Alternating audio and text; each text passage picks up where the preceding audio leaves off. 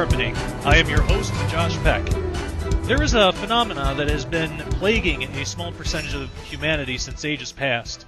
No one has known the cause, and no one has had much success in being able to stop it until perhaps now.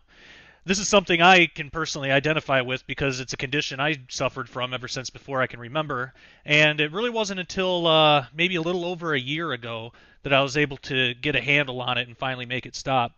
This phenomenon is known as sleep paralysis, which will be the topic of tonight's show. Our guest has recently wrote a book on sleep paralysis that not only gives vital information about the condition, but claims to provide ways to make it stop forever. Chris White has helped thousands of people stop sleep paralysis through his nonprofit websites and videos, and has conducted one of the largest surveys ever done on the subject. Chris is a filmmaker and host of several online radio programs on various subjects. He is also the director of the internet radio station called the Revelations Radio Network. He is the author of several books, including Mystery Babylon, Should Christians Keep the Sabbath?, The Pre-Wrath Rapture, and, most recently, Sleep Paralysis, What It Is and How to Stop It. It is my pleasure and honor to welcome Chris White to the show. Chris, how you doing? Hey, Josh, I'm doing good. Thank you so much for having me on the show. It seems like you're doing great work here, and I'm happy to be a part of it. I appreciate you taking the time to do this, and yeah, you're somebody I've been wanting to get on the show for a while, and I'm glad that we were finally able to work our schedules to be able to do this. Yeah, me too. Awesome. So for those who may not be familiar with you or your ministry, could you give us your testimony, how you came to know Jesus, and how that led to what you do today? Sure. Well,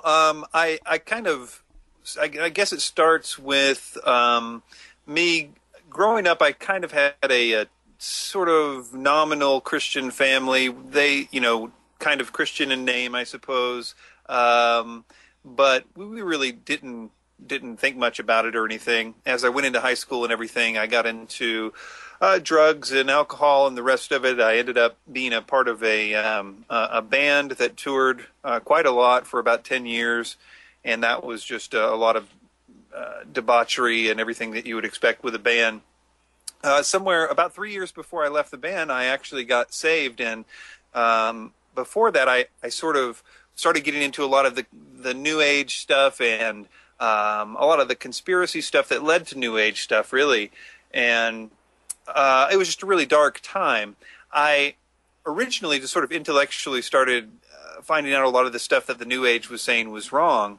But I suppose even more than that, I was finding that a lot of it was the stuff that was wrong was stuff that was intentionally intended to kind of discredit the Bible or discredit Jesus. So I started realizing a lot of that stuff was untrue. So I guess what I'm trying to say is that I kind of intellectually came to the point of believing Christianity was true before I actually was saved. Somewhere along the line there, I actually just made the commitment to start following Jesus and to say that, I'm gonna follow Jesus. And I think right around then, my life and heart started to change. I started to have a lot of the things that happen to new Christians. They just start having different desires and things. I started wanting to resist temptation more and just began growing in the Lord and reading the Bible and studying. As I did that, I became aware of a lot of the desire to want to go back in and talk to a lot of people about the things that I once believed, those intellectual problems with the New Age and so on and so forth. So I started making a lot of videos to that effect, debunking a lot of the false teachers that once had me convinced. That grew into a ministry, and I basically have been doing it ever since, just kind of following wherever the need is. I have a lot of different desires about that, so I'm kind of all over the board in terms of those things that I deal with. But recently it's been mostly focused on, as you mentioned, sleep paralysis. I just got done with this book, which is something that I wanted to do for a long time. The reason I wanted to do that was originally I think that it started with the research and people like Joe Jordan and hearing what he had to say about people that were experiencing alien abductions and how the alien abductions could be stopped using the name and authority of Jesus Christ. And along the way there, I started to see the connection with quote-unquote alien abductions and sleep paralysis, which were striking. I started talking about that on early podcasts that I was doing, which led to a huge amount of emails from people that were also experiencing sleep paralysis. Over the years, I just, through so many people writing and dealing with them on an individual basis, I became very familiar with sleep paralysis and a lot of the different aspects of it.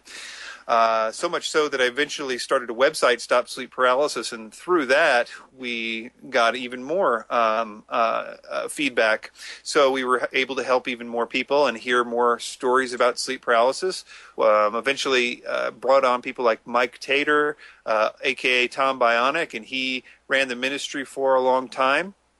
And then he got kind of busy and wasn't able to do a lot of that stuff, so I kind of took it back over.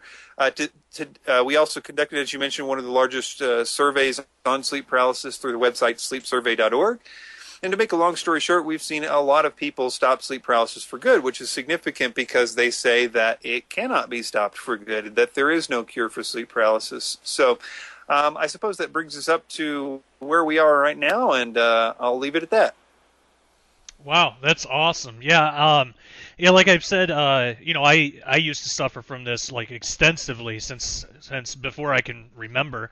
And I've talked about this topic a little bit on the show and a little bit on other interviews I've done on other shows, but I haven't really gone too really in depth with it. So that's why I'm so excited to do a show like this. And I know for something like this, it can be a bit difficult to define because there's a definition the world has and a different definition that Christians have. But to those who might not be familiar with the phenomenon, what exactly is sleep paralysis? Well, sleep paralysis, and I'll give you the definition that I think both parties would agree with. Sleep paralysis is a state where a person wakes up. Typically, they're paralyzed. They're not always paralyzed, but it's one of the common things that happens, probably even more common than paralysis, is what scientists call sensed presence, or sometimes they call it felt presence. And what they mean by that is that a person senses a almost always malevolent or evil presence in the room. And sometimes people see it, sometimes they don't. They just feel that there's something there. Sleep paralysis, if it's of a more severe variety, sometimes things are seen. The presence, for example, is seen in a variety of forms. Felt, this presence can attack. Even rape of both male and female happens, and a whole lot of things, sounds, and a lot of different things, including out-of-body experiences. So in all of those things are things that science would agree with what people are experiencing. The differences between what Christians would say and what science would say would be the causes of sleep paralysis and why it's happening. They both would agree on the facts of what happens during sleep paralysis. But that pretty much sums it up. Oh, very good. Yeah, I'd say that that defines what some of the things I've been through, and others that I've known who have gone through this as well. And I remember the one time that I decided to talk to a doctor about it, which was a bad idea because when you're hearing voices and stuff like that, and you're not schizophrenic or something, and you talk to a doctor about it, you get some interesting answers. But the way that it was explained to me was, of course it's a medical doctor, so it was just explained in medical terms that it was basically like a misfiring of some of the chemicals in your brain that go off when you sleep and stuff like that, and that the experiences I had were just hallucinations.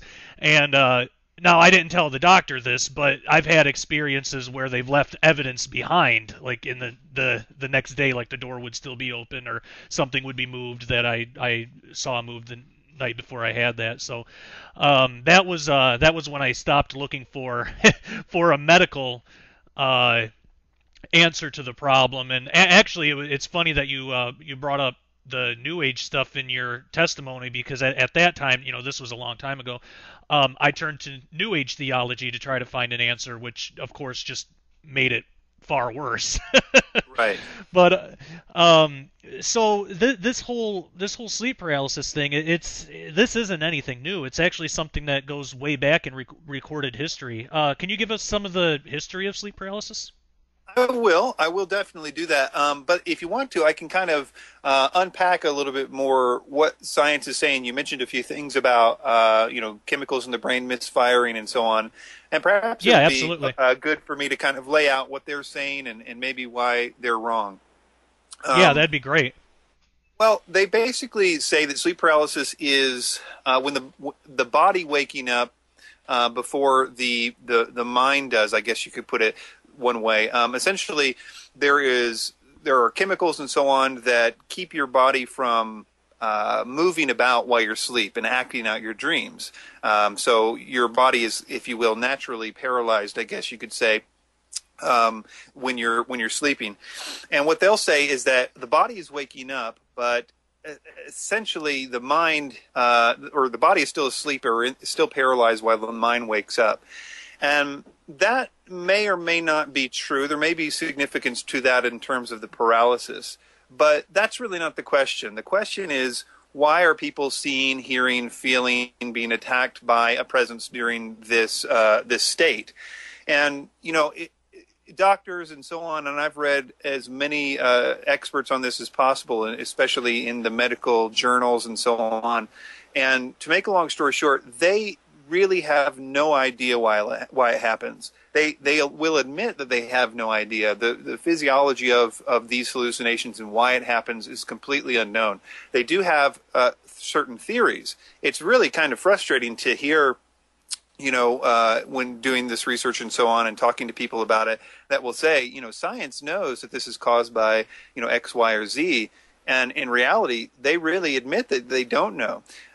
In regard to the hallucinations, what they say is happening is they say that a person's amygdala is malfunctioning. It's interesting if you read the papers, they say that the hallucinations are caused by the felt presence. I know that sounds kind of counterintuitive. You're feeling an evil presence in the room, and they're saying, well, that feeling of an evil presence is causing hallucinations. There's a great study. I mean, that's the view. A guy named Cheyenne is like the main sleep paralysis guy in the medical community, and his theory is prevalent right now, and that is essentially what he says, that the hallucinations are caused by the felt presence, which leaves the big Wow. question in the room. Well, what's causing the felt presence? Yeah, no why kidding. why is there a presence there in the first place? Because he's basically saying that the felt presence, you feel this evil presence, and so your mind makes up all this audio and visual hallucinations to sort of accompany that feeling. But the question is, why in the world are you feeling a presence in the first place? And to that, they essentially say that the body is waking up, and it's causing what they call the threat-activated vigilance system to misfire.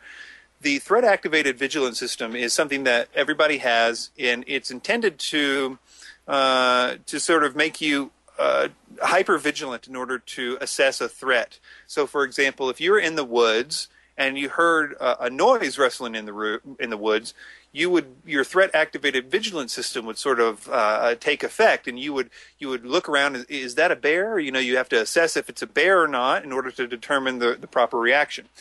So what they say is that your threat-activated vigilance system is misfiring when you wake up and are paralyzed, and then because there is no threat, you are creating a threat, and that is where the sensed presence comes in. So the reason that they say that, and I think the best way to show how wrong that theory is to show how they came to this conclusion.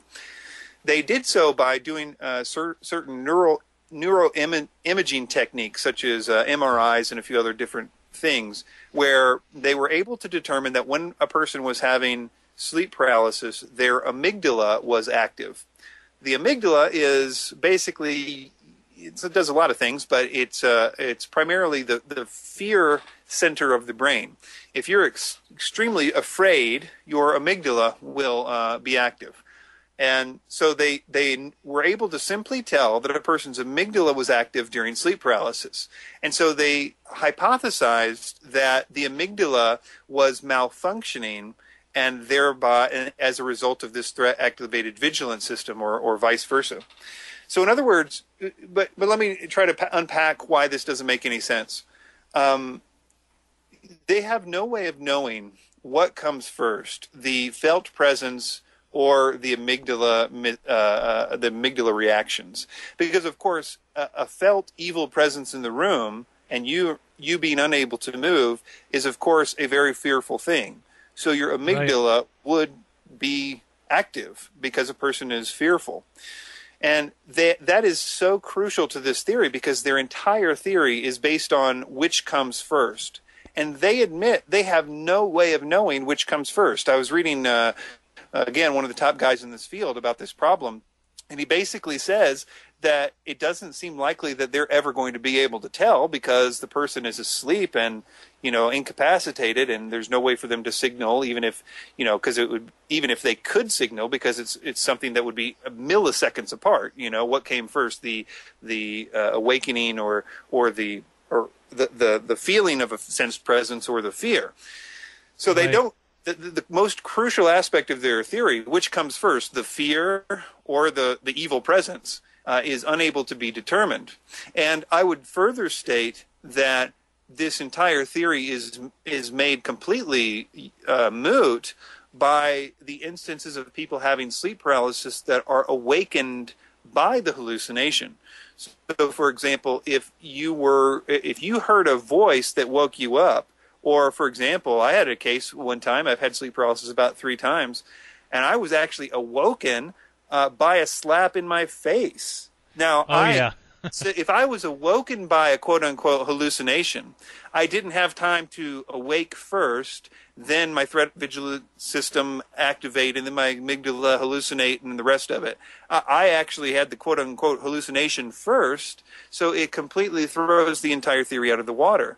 And it goes on like this with the way that they view the out-of-body experiences during sleep paralysis. There are so many exceptions to their rules that it seems obvious that at the very least they need to retool the whole theory. So I personally believe that their admission to not knowing the cause is significant in the minds of the sleep scientists who are experts in sleep paralysis. They really do know that they are in trouble. But when you look in the popular level, when what people believe about the science of sleep paralysis, you find everybody thinks that everybody knows what it is, but it's just not true. Yeah, absolutely. I remember when I was probably about 16 or 17, and I was really trying to find some answers to this, and I looked from what I could find on the internet, which wasn't much, and this was a little while ago. But I remember the one thing that I did find, well, anything that I found was it was on either side of 2 extremes. It was either extremely medical and there's no spiritual, funny business going on, or it was like way new agey and like stuff that even back then made me uncomfortable. But I remember one of the medical sites that I looked at, there was it was one of the only ones I found at that time where you could actually share your own experience. But what I thought was funny is it said on the forum header that if you say anything in your shared experience, if you say anything about anything spiritual, or that you believe that it could be demons, your post will be removed. I thought that was so interesting that it's like, how many times... I know what you're talking about. I remember that forum. I remember that very clearly. That's interesting. I haven't seen it in a while. It must be not there anymore, but... Probably not. This was a while ago when I saw it, but yeah, it made me think, like, okay, they must have got a lot of people saying that they believed it was demons to have a post like that, especially to single out that one conclusion. If you say that it's demons, your post will be removed, and I thought that was I thought that was pretty interesting. So has anybody in the medical? I know there's a lot of sleep studies and stuff. Has anybody tried to do a sleep study on paralysis or sleep paralysis, or come up with anything from that? Well, yeah. I mean, there's been a huge amount of studies on sleep paralysis. trying to figure out all kinds of aspects of sleep paralysis, everything from studies just devoted to out-of-body experiences and everything related to sleep paralysis. So there have been surveys and all kinds of stuff that are done to. So there's a lot of material out there about sleep paralysis from a medical point of view. They're not just saying that they don't know because they haven't tried to figure it out. Right. They've tried really, really hard, and they're still haven't come to the conclusion. What's frustrating about a lot of the medical journals is that you won't know for sure if their hypothesis failed unless you read the article, because the way that they title them and their abstracts and conclusions, which are posted for everybody to see, you oftentimes have to buy the paper or be a part of a university or whatnot in order to read the paper. But if you read the paper, you would find out it didn't work. Their hypothesis was inconclusive or wrong. But so I feel like in the case of a lot of the sleep studies, they're being somewhat disingenuous, at least some of them, but certainly not all of them. Wow. Yeah, so with all the research that they've done into this topic, that really does only leave it just seems like with everything that we have at our disposal, especially in the medical industry, that if it was just a strictly medical problem, and I'm sure there is some, there is something to that, but I don't think that's all it is. If it was just a strictly medical problem, they should have been able to come up with a strictly medical solution, and it doesn't sound like that they've been able to do that. I remember, and this was a while ago, but the one time that I went and saw that doctor about it, he even said, well, there isn't anything I could prescribe you for this, because if I give you any kind of sleep aid, it'll just make it worse, and you can't stay up forever. So that was kind of his advice. Right. But this was a long time ago. That's a good point. A lot of people, when they go to a doctor, well, let me first talk about the spiritual solution to the problem. A bit of feedback here, Josh. I guess. Okay, there it goes. Okay, so yeah, in terms of what I would say to the idea is that I would say to the medical community, you have a lot of people, and they would admit this, that are saying that there's a spiritual solution to the problem. That is that if you apply the methods, for example, that I and others talk about, then it stops. Now, that is significant, and that shouldn't be overlooked, and they certainly shouldn't go on saying that there's no cure, because there apparently is a cure, and there's a lot of testimonies of people and that can prove that. But the point is, at the very least, the medical community needs to find out why, from their anti-supernatural perspective, why it is that all these people who are claiming to stop sleep paralysis with the name and authority of Christ are in fact stopping it, because there should be, in their view, some medical reason why that's happening. Maybe it's causing a different part of their brain, blah blah blah. Some kind of medical reason why these people are curing sleep paralysis. But they shouldn't go on saying that there's no cure. In regard to the prescription of drugs, your doctor is wise not to have prescribed you anything, but it's certainly not the case that happens with a lot of people. They are getting prescribed particularly antidepressants of all sorts and a number of other cocktails of drugs, which is odd because there are studies that show that drugs, particularly anxiolytics and SRIs and other different drugs, are actually causing people are 5 times more likely to get sleep paralysis or worsen sleep paralysis with those drugs. So they're actually giving them a drug saying that it's going to help with sleep paralysis, which is known to cause sleep paralysis. So it's kind of a backwards thing going on in the medical community.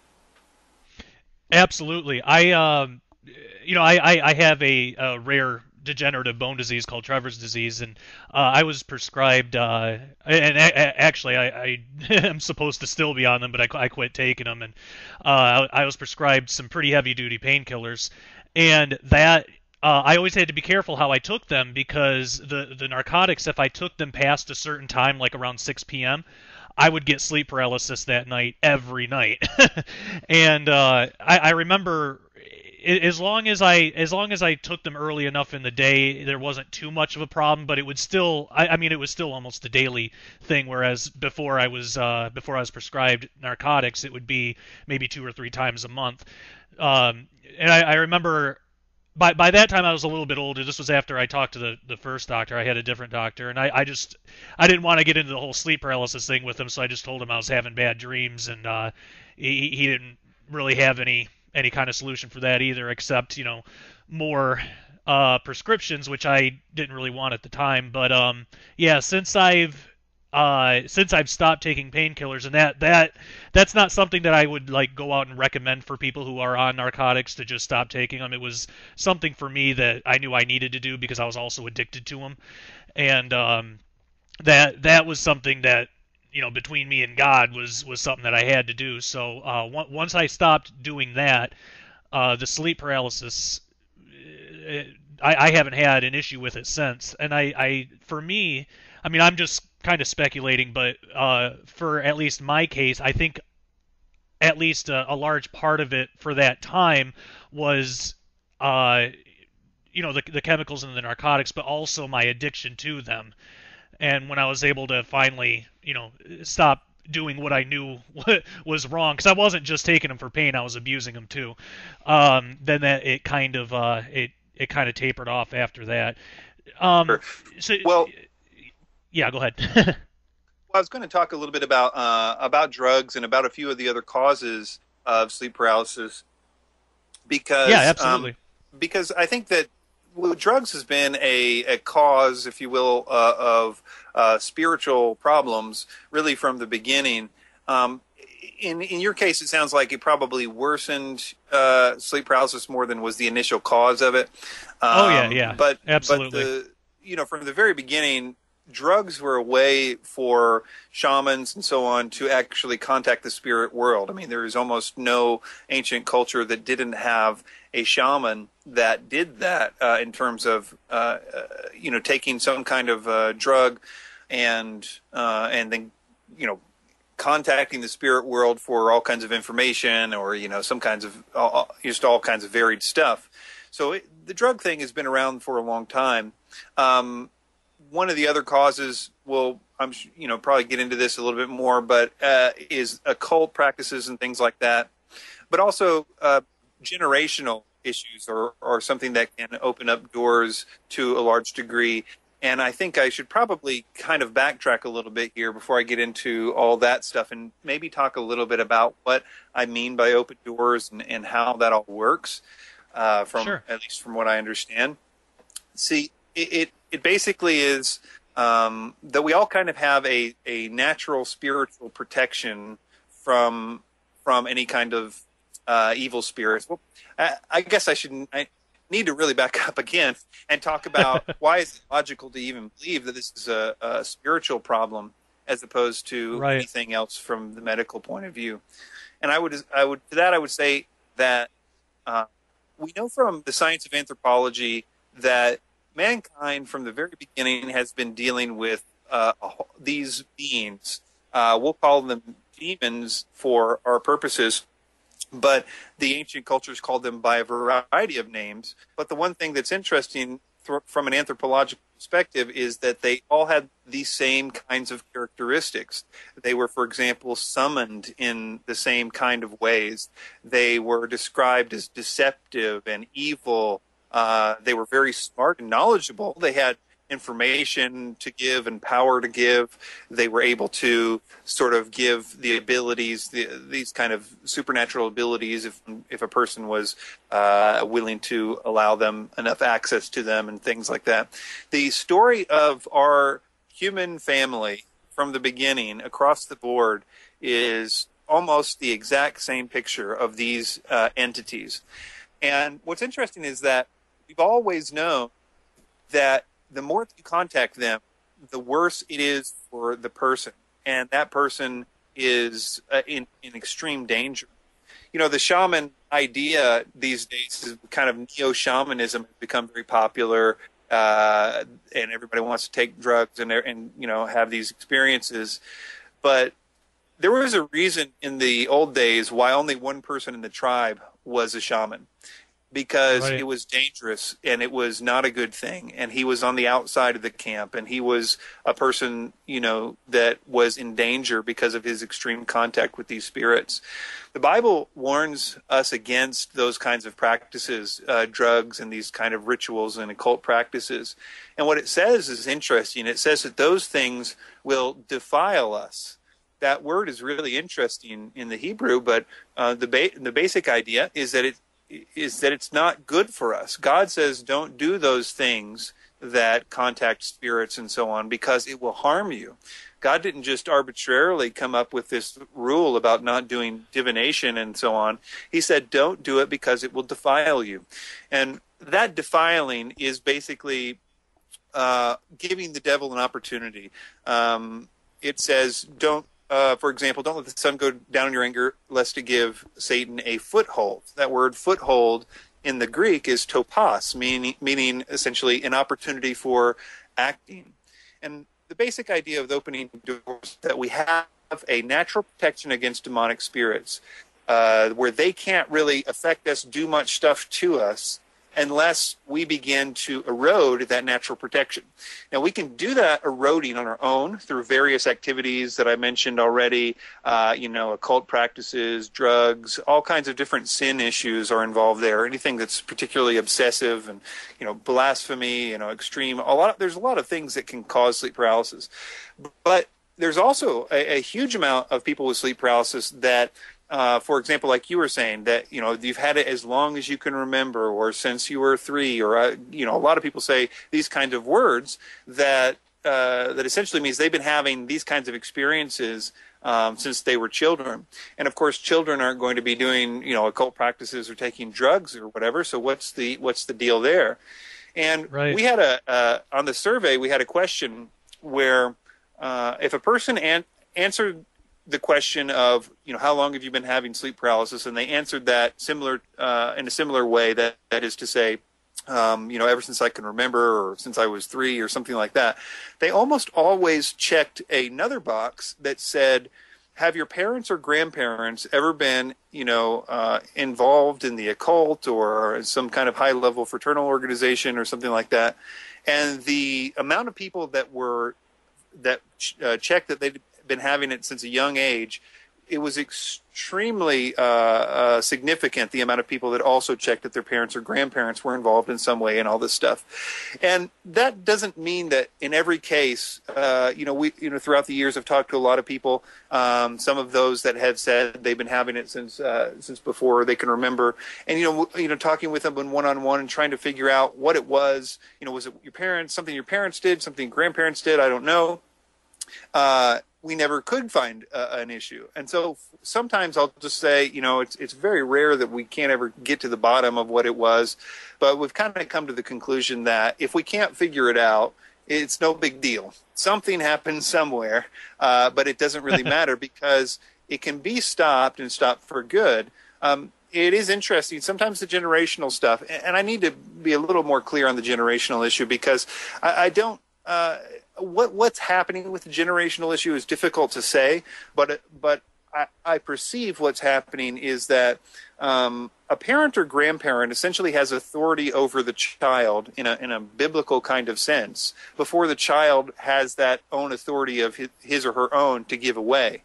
And so essentially the parent or grandparent can be tricked, and this is something that's important to realize. I mean, the parents or grandparents aren't doing any of this stuff knowingly. They love their children and their grandchildren, and they're not intentionally doing stuff. But they may be involved in something that they have no idea the true nature of that thing, but they're being sort of manipulated into doing certain things that ultimately give that authority of their that child under their headship or protection away.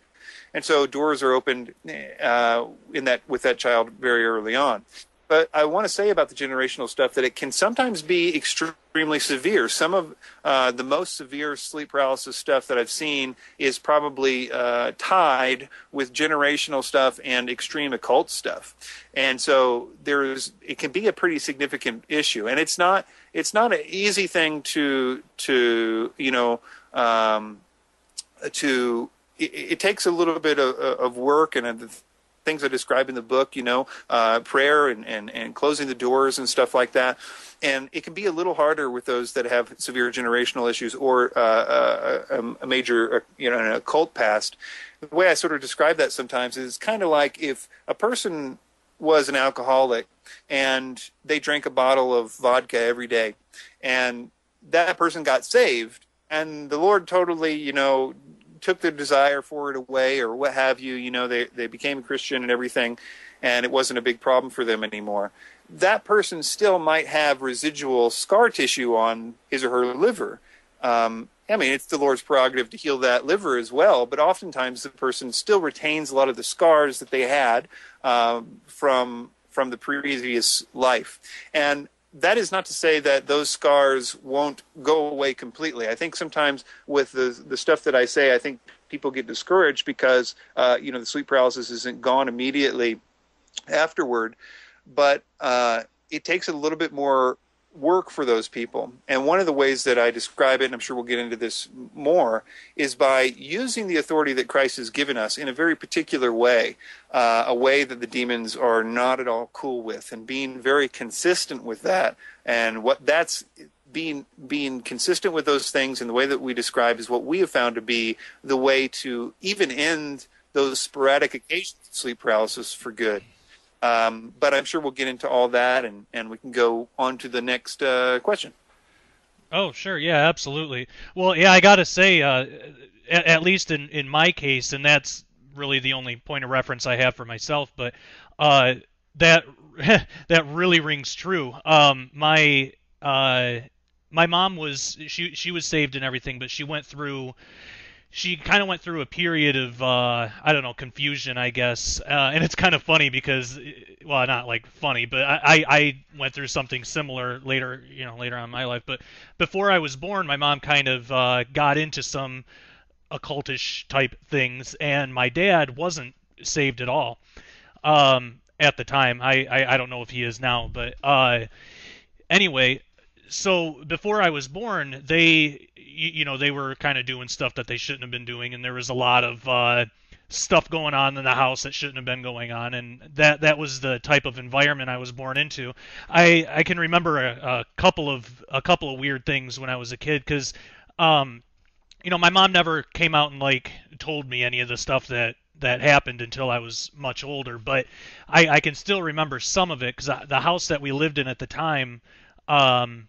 From my understanding of the situation, my mom and dad decided it would be fun to kind of mess around with a Ouija board one night, and they apparently opened something, because I remember my mom telling me that since that night she felt that the house was haunted, and even though she was a Christian, she just didn't have the background to know if haunting was real or ghosts, or how to reconcile any of that, with her Christian beliefs.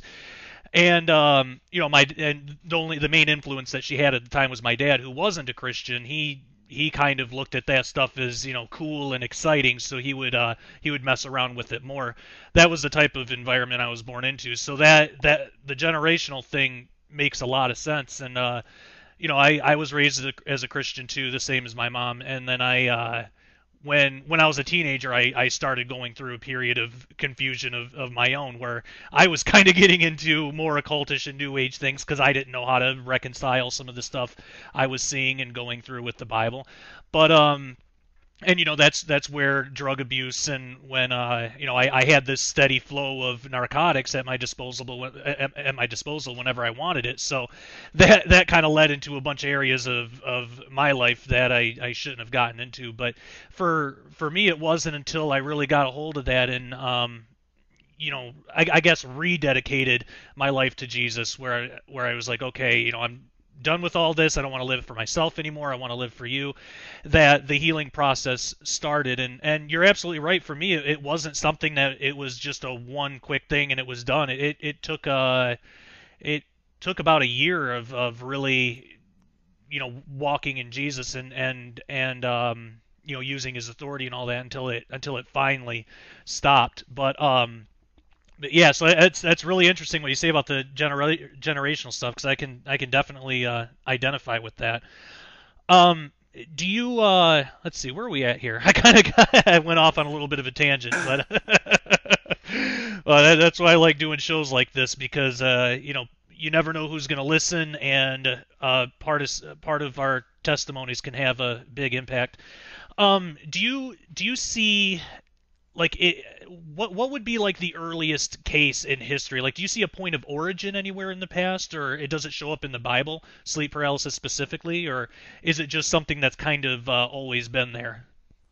Well, there is some debate about whether it's in the Bible or not. There's an interesting segment in Job where one of Job's friends says is talking about visions that come in the night when men are asleep, and he sees this being floating above his bed that seems to be giving him some somewhat wrong information.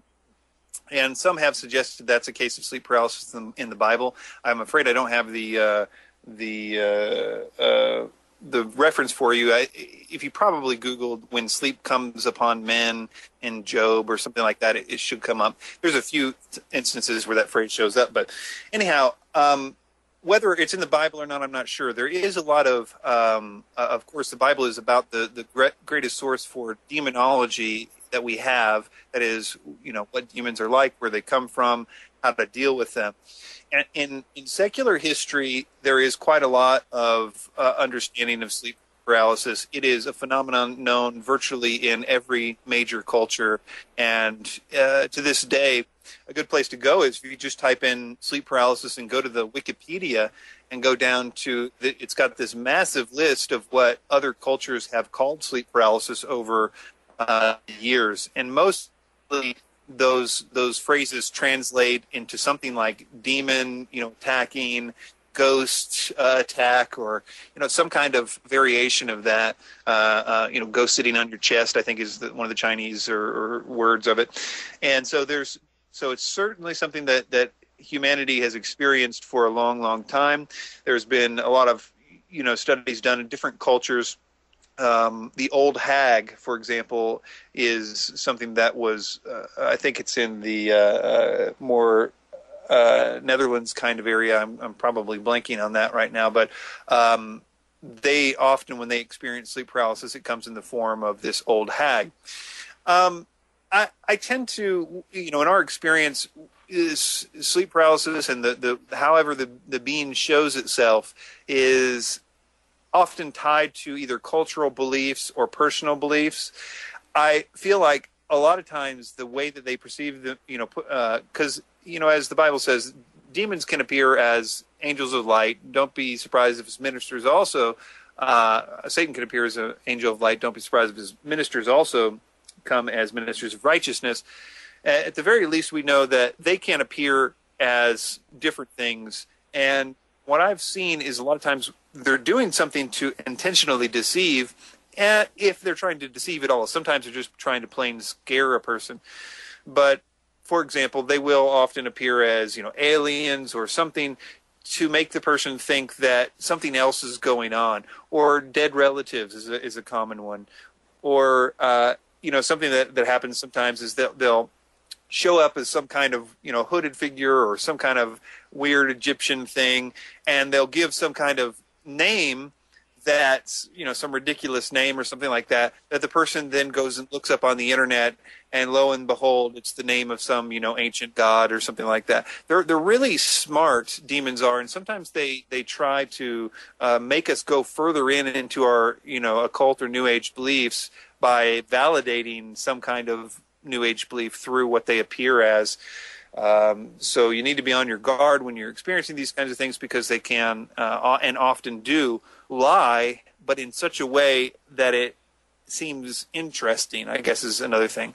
Another common thing that they do and have done in the past is somehow or another try to make the person feel special, feel as though they are the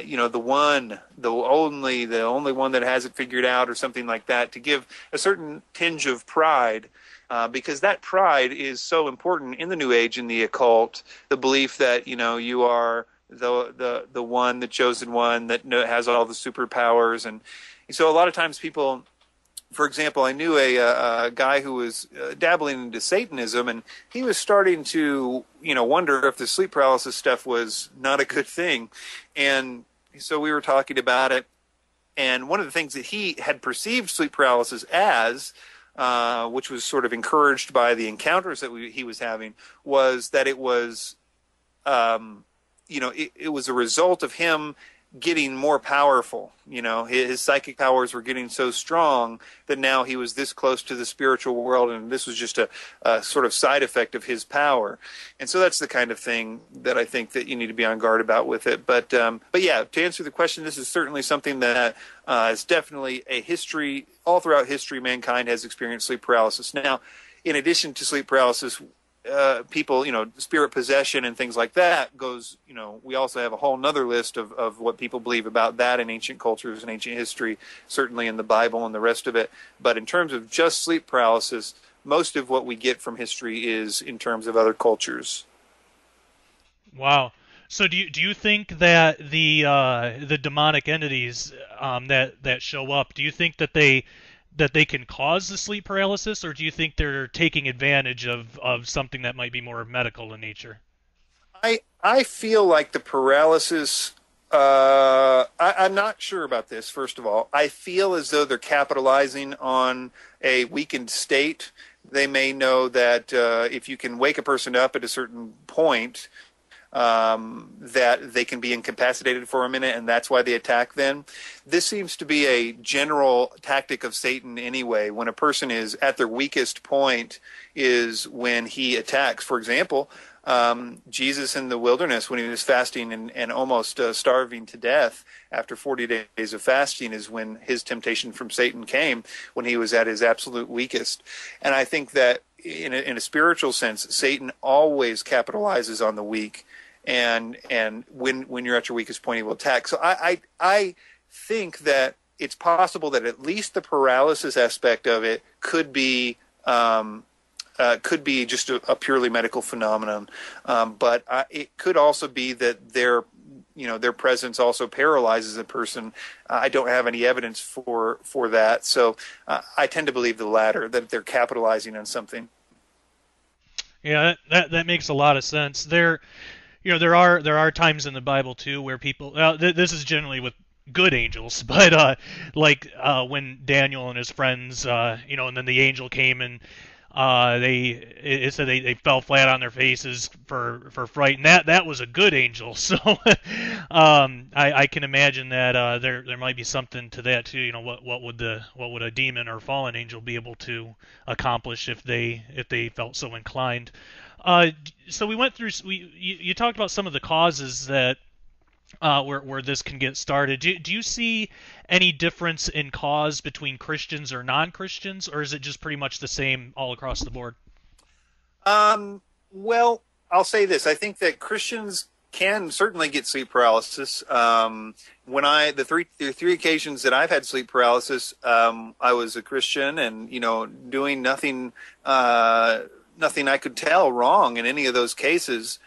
They were very sporadic. I haven't had one in, 3 years or something like that. They were probably spaced out, a year and a half, 2 years. And each time I couldn't quite come up with a reason for it. But that's one thing. I think that certainly Christians can get sleep paralysis, especially, let's put it this way. As I mentioned before, when a Christian becomes a Christian, those doorways that they've spent a long time opening don't immediately close. So certainly They can continue to get sleep paralysis after that. The core issue with that is this. Jesus in Luke 10:19-20 gives Christians authority over demons. So a Christian potentially has the ability to deal with this, but not every Christian does. Not every the authority does you no good unless you use it, especially in the case when a person is getting severe sleep paralysis and has a lot of open doors. I make a big distinction about this in the book. If a person is having very rare occurrences of sleep paralysis, once every, twice a year or something like that, it's almost unavoidable. I mean, Satan's going to find some kind of way to do it. It is usually going to be a pretty light level thing. I make a distinction that if between that and what I call regular sleep paralysis, if a person is getting extremely severe or extremely frequent sleep paralysis, Christian or non-Christian, then there's something wrong. There's something that needs to be done to stop it. So in terms of the causes, they're all essentially the same. The way that we open doors is the same across the board. But in terms of the solution, I think that Christians have the ability, but they don't often use it. I make one of the things that I say in the book that we have seen the most success with is, of course, in Luke 10:19, Jesus says, "Behold," and this is after he sends out the 70, and they come back and they're really excited because they have been able to cast out demons, just like Jesus was able to do. And they're telling Jesus, "Hey, look what we were able to do. You know, we were able to cast out demons." And he says, "Behold, I've given you authority over snakes and scorpions, that nothing shall by any means harm you. But in this rejoice not that the spirits are subject unto you, but rather that your name is written in heaven." And the way that now It is true that sometimes people get saved that have had sleep paralysis, and the Lord just stops it all. I mean, I got lots and lots of testimonies of people that were having severe sleep paralysis. They get saved. They never really know much about using the authority of Christ or anything, but it just stops as soon as they're saved. So that's definitely a possibility. But for the more severe cases, I think that we need to use the authority in the same way that it's used in the Bible. Acts 16 is a good example of the woman who was able to tell fortunes that was following Paul and I think Silas around and, mocking them. And he turns around and just, says, "In the name of Jesus, come out of her," or whatever. So there is a certain amount of a spoken rebuke that needs to happen. A lot of people say, "In the name of Jesus, I rebuke you," or something like that. What we've found and what I make a big case for in the book is that the act of sending demons to the abyss, "In the name of Jesus, I command you to go to the abyss, never return," something simple like that, is extremely effective. And the way it's effective, not just in the first time you use it, of course, but in the consistency of you using it. If you're the kind of person that says, "Look, every time that I get attacked, whether I am able to speak or not, I'm going to wake up as soon as I am able to speak, and I'm going to send these things to the abyss using the name and authority of Christ." And you're the kind of person that is just a guy who is going to do that. And that's what you do, rain or shine, every time. If you can do it during the event, sometimes people pray to God to let you be able to speak so that you can, in fact, send them to the abyss or rebuke them or whatever. What we found is that's really the key to ending the event for good. And the reason, I think, is because Satan has a limited amount of players on the field. He accomplishes a lot of what he is trying to do in the world through his agents, through these demons. And he doesn't have an unlimited supply. And I go through in the book the scriptural basis for, number one, saying that the abyss is a place that is a prison for spirits until a particular time. And they're going to be let out probably in Revelation, 7? I'm not sure exactly right now. But the point is that the demons, for example, and in the instance of the demoniac in Mark 5 and the parallel passages, they cry out to Jesus and say, "Are you going to send us to the abyss before the appointed time? Please don't," is essentially what they're saying. And instead he sends them into pigs and whatnot. But the point is that they are extremely afraid of this. We've seen in other places in Scripture, and again, I make the case for us being able to do that.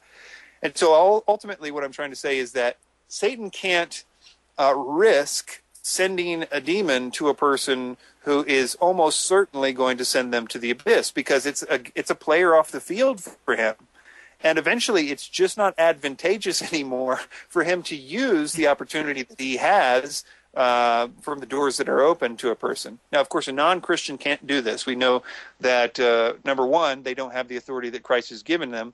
And number two, it can be dangerous. With the 7 sons of Sceva, etc., we see that, when people who saw this working in other instances tried it on people that were suffering from demonic attack, they themselves were attacked. The demon says, Paul I know and Jesus I know, but who are you?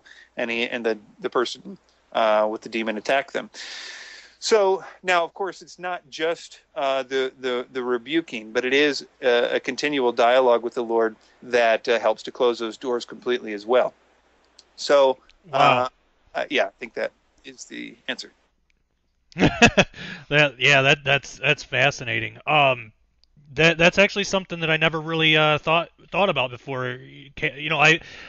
I've gotten in the habit of when something happens, or when there's a manifestation of some sort, you cast it out. But as far as casting it to the abyss, that's profound. I think that's awesome. So we talked about using Jesus' authority to rebuke these things when it happens, whether if somebody can speak at the moment or not. You can say it in your mind, or you can just wait till you can speak. Is there anything else that, along with doing that, is there anything else that could be used as maybe preventative measures, or anything day-to-day life that, if someone is suffering, from sleep paralysis, any other steps that they can take to make it stop? And does the answer to that question differ if the person is a Christian or not? Well, for a person who's not a Christian, the best that I can offer them is to be able to, number one, stop the attack in its tracks. If they are, but not be able to stop it for good from ever happening again. So they might be able to end in an individual experience. And the way that they would do that is by asking during an experience, even if they can only think it or whatever, but praying to Jesus and asking him for help and asking him to help them with the situation. And what I've seen a lot of times is when people will do that, Jesus will help them. And that often leads to a period of confusion for them to, why did this, Jesus help me? Maybe there's something to this, et cetera, et cetera.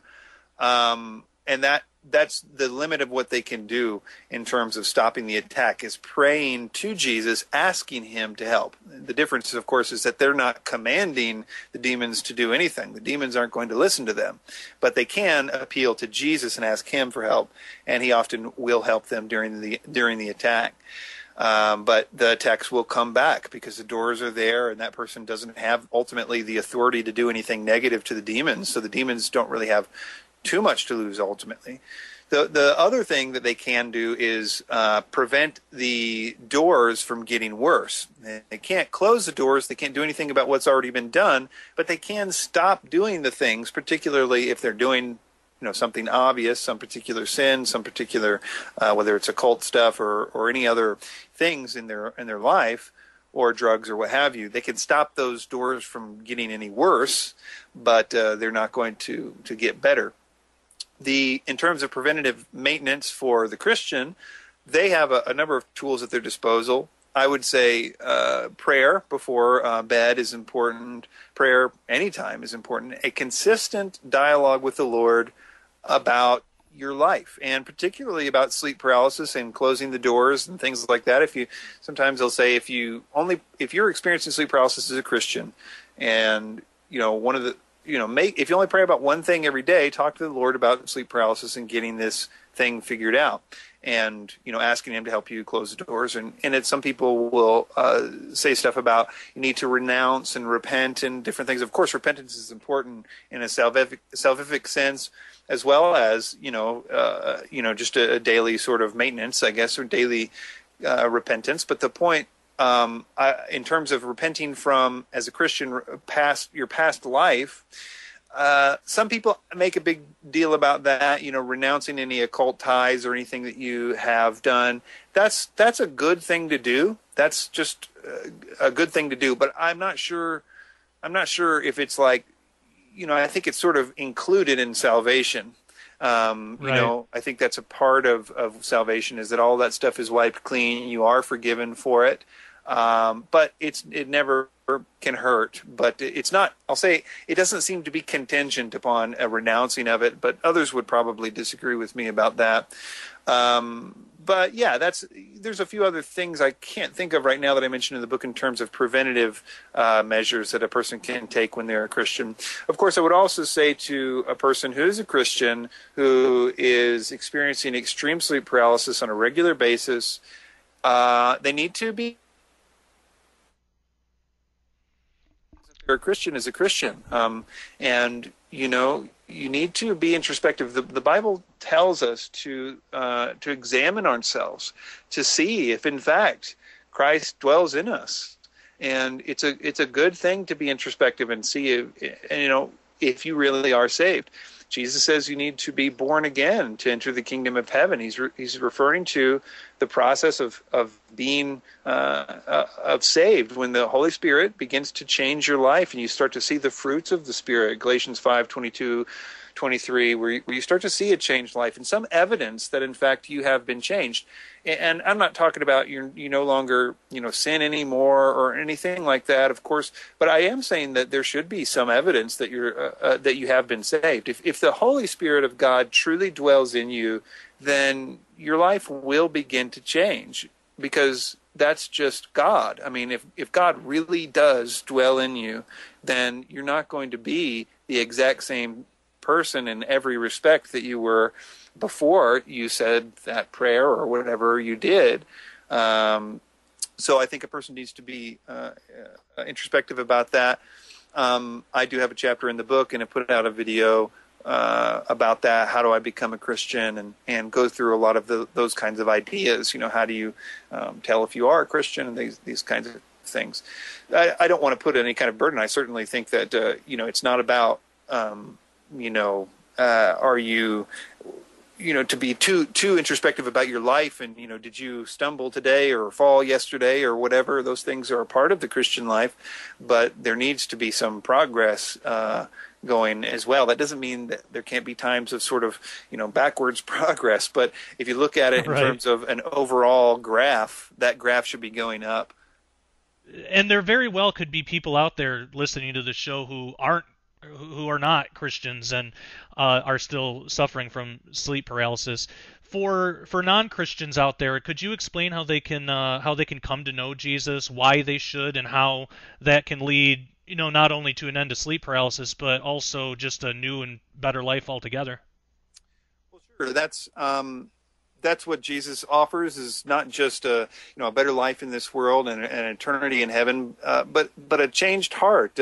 Ultimately, all the religions are looking for that. If you really analyzed every religion out there, they're trying to deal with two problems. One is that they know that they are not doing right by God. They know that God is there, and they know that they aren't doing what he wants. And there's this conflict going on between those two ideas, and they want to ultimately reach a place where they can be kind of free, not only from that burden, but right with God, and have a changed heart, that's essentially what the impossible task of either Hinduism or Buddhism is trying to get to, a place of nirvana or whatever, where they're not so tied down by what they call tanha, which is basically desire and sin.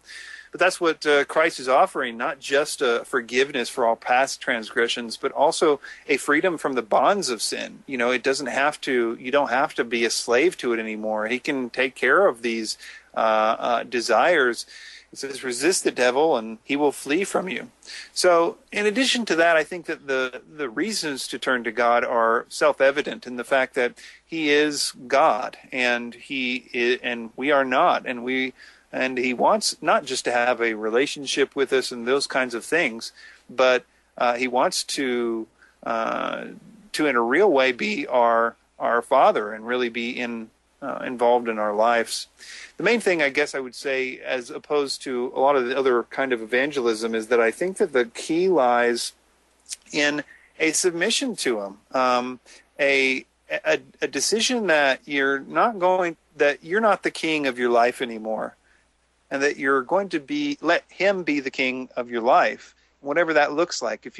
And Jesus says a lot of stuff about that, where he says, basically, if you're going to follow him, you got to count the cost. You have to You have to be willing to lay down all these things that have to happen in your life, and you have to be willing to just say, even if everything doesn't go right, even if I end up getting, tortured to death tomorrow in prison camp, I'll still follow Christ.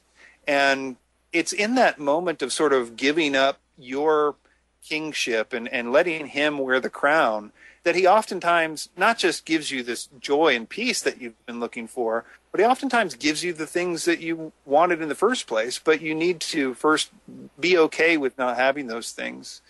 The main thing, I guess, is to, and I guess that's what repentance is. What people say, you need to repent in order to be saved. Repentance is just a word that means to change your mind. It comes from a Greek word metanoia, and that means to change your mind. And what you need to change your mind about is God. Instead of God, essentially what you need to do is stop being in rebellion towards God, and start being in submission to God. And one of the ways that God has decreed for us to submit to him is through his Son in being a disciple of Christ. The word disciple essentially means learner or follower. And I think it's good for people to identify with that idea and say, you know what are you? I'm not necessarily a Christian. I'm a disciple. I'm a follower of Christ. I'm a learner of Christ. And if you begin to seek him, then he, God is a rewarder of those that diligently seek him. That's pretty much how you're always going to find God, if you really look for him. And the way that Jesus has said, if you've seen me, you've seen the Father. He is a picture of what God is like, what God's personality is like. And so as a Christian, we need to learn from Christ, be a disciple of Christ. And of course, we can do that through reading what the Bible has to say about him. So, the book of John is always a great place to start. But, finding some good teaching out there, verse by verse teaching that's explaining Scripture, is how I was discipled, in addition to, of course, reading the Bible and so on and so forth. But you don't have to struggle so much with the cool thing about being saved for real is that you really do know it, and you know that something has changed, and you have new desires. And that's where the desire to be able to be free from the bonds of all the sins that hold you back is in the power of God. That's the thing that surprised me, is that I had all these sins and stuff that I was addicted to, but it was the power of God that gave me the ability to do it. I know a lot of people say, I couldn't have done it without God or whatever, but you won't really know how real that is until you're actually saved, because he does give you the power to be free from it. That's part of the deal. The whole cross basically is, he made him who knew no sin to be sin for us, that we might become the righteousness of God in him. To make it really simple, there was a trade on the cross. Jesus agreed to let us put all of our sins against God, past, anything we've done in the past, anything we will do in the future, all that stuff needed to be punished in order for us to be right with God. And so he said, look, just give it to me and I'll take the punishment for you. And so on the cross, what happened is essentially the wrath of God was poured out on Christ on our behalf. He took the utter weight of the wrath of God that we deserved. And in exchange, he gives us his righteousness. He lived a perfect and sinless life. And he just says that basically when we're saved, then he takes our sin and he gives us his righteousness. I kind of think of it like a cloak of righteousness. It says we're hidden in Christ. Basically, when, that's our entire justification, not what we did right or wrong. On Judgment Day, when you stand before God, you won't say, well, I did this and I didn't do that and I did do that. None of those arguments will work. The only thing that's going to get you past those gates is you say, I didn't do anything, but there was somebody that did, and he was totally righteous and he deserved to go to heaven. And it's on his merit that I will get in here. He is the righteousness that I boast in, not my own righteousness. And so that's basically the gospel. Amen. Oh, I could not have said that better myself. Um, wow. Well, I guess I have one more question, and we can probably wrap up the show with that. You say in your book too that you've had a lot of testimonies from success stories of people who have implemented the things that you go through in the book. I was wondering if you could share some of those with us to kind of be an encouragement that there is hope and people have actually been able to stop. What are some of the cases that stand out in your mind? Let's see here. Well, on the website there is a section that just says stories. If you go to stopsleepparalysis.org, there's a section that just has a lot of the written testimonies, and everything in the book, by the way, is for free. You can listen to it all in an audio book available at the website stopsleepparalysis.org. You can read I posted basically everything in the book in an article form in one form or another on the website, including all the stories. But just from personal experience, I suppose there have been a number that stand out. One particular lady she was in a witch coven at the time, and she was experiencing severe sleep paralysis where she was seeing these things, not just in sleep paralysis, but it gotten to the point where she was seeing them even in her waking state. And I suppose I should clarify and say sometimes, on rare occasions, there's schizophrenia involved and things like that. And whenever those things happen, I tend to be very cautious about it, and of course tell the person to make sure they go to a doctor and check it all out with them and whatnot. But I don't think anything can hurt for a person that even does have honest schizophrenia to, if they're a Christian, to rebuke it. Rebuke first, ask questions later. What could it possibly hurt if a schizophrenic person was rebuking them? And we have seen success with that too. But I would say I'm cautious to say that that's the cure for schizophrenia. I'm sure that there is a genuine medical condition there as well. But anyway, I don't think this lady had schizophrenia, but it does sometimes happen when a person has opened up severe doors that it gets out of the sleep paralysis realm and starts to affect their waking life. And she was being severely affected by this. When she first wrote me, this is kind of early on, she was very antagonistic towards Christianity and stuff, and so I did these audio responses where I just answer her questions and so on with audio files and send them back to her. And she said later that she was really, really kind of upset about that because she knew if she pressed play, then I would be just some kind of, these like the Christians she knew in the past and real judgmental and all these things and whatever. Anyway, so she said like really quickly she realized it wasn't like all those other Christians and so on that or people that claimed to be Christians anyway, that she'd heard from the past. Anyway, long story short, we had talked about a lot of her issues with the Bible and things like that, and eventually got down to the issue of sleep paralysis and, of course, the need to become a Christian. Make a long story short, she did become a Christian. She is probably one of the most on-fire, wonderfully saved Christians out there. I mean, she is a person who is, you check her out on her Facebook page or whatever, she's just always, completely just glowing love for the Lord, and she's just has been so for, several years now. And, of course, the sleep paralysis and all the stuff is gone, and she's just totally free from it. But those are, I think, the ones that are most interesting to me, the people who came from the very most antagonistic towards Christianity and not just that, but involved heavily in the occult. But then when they become Christians, they become just these wonderful, on-fire Christians who just are, who love the Lord. I think it is a testament to what Jesus said about the woman who was crying at his feet, wiping her feet with her tears, and the house of the leaders there, and the leaders were saying, do you know who this woman is? I mean, she's got a bad reputation. And Jesus kind of turns to his disciples and he tells them, basically asks them a question: who do you think would be more happy to be forgiven? A person who owed, a lot of money, or a person who owed a little money? And I think it's Peter that says, it would be the person who owes a lot of money. And he basically says that, I tell you the truth, whoever is forgiven much loves much. And so it's often the people that have been forgiven much that indeed show that to be true, that indeed love much as well. Wow, that's awesome. That's really cool. Um, if people want to know more about you or your research, order your book, anything like that, where can they go? I think just the website, stopsleepparalysis.org. And like I said, it's all for free there on the website.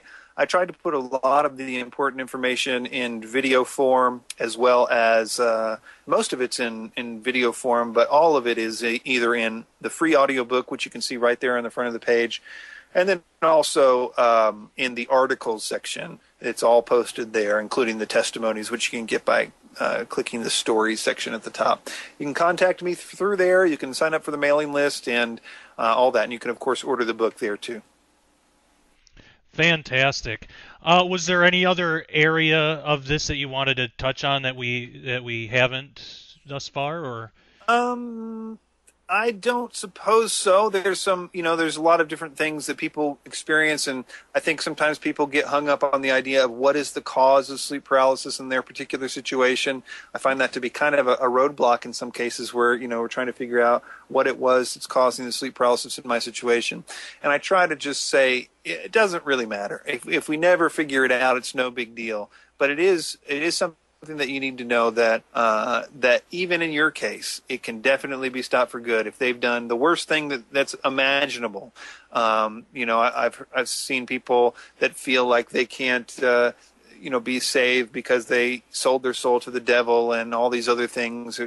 None of that matters. It doesn't matter what it is that you've done. You can be saved and you can stop sleep paralysis for good in your life. You don't have to continue to experience it. Wow. Amen. That's awesome. Well, I want to thank you so much for being on the show, Chris. This really has been extremely informative and enlightening, not only to me, but I'm sure to the audience as well.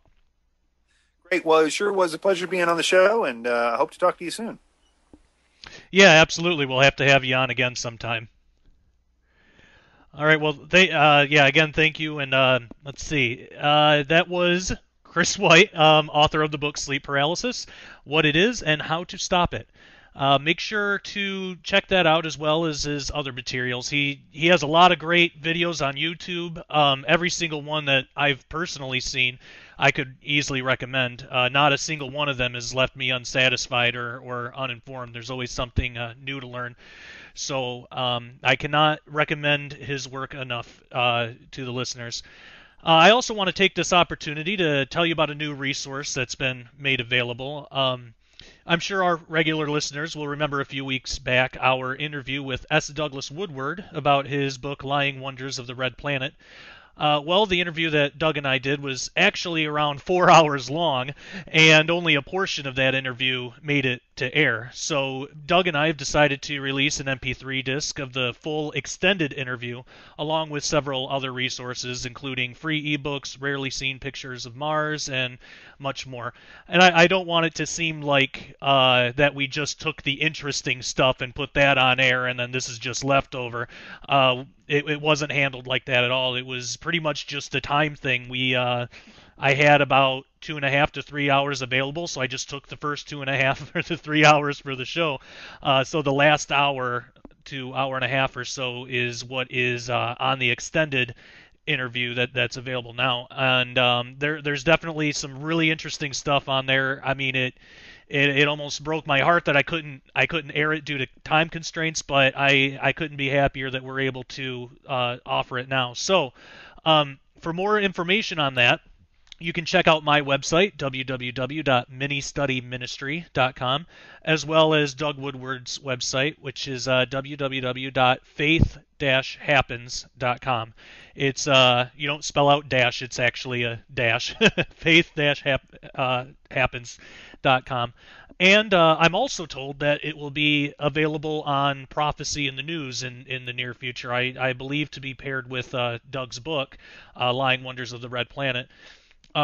Possibly by the time this episode airs. So keep checking my website, Doug's website, or the Prophecy in the News website for that.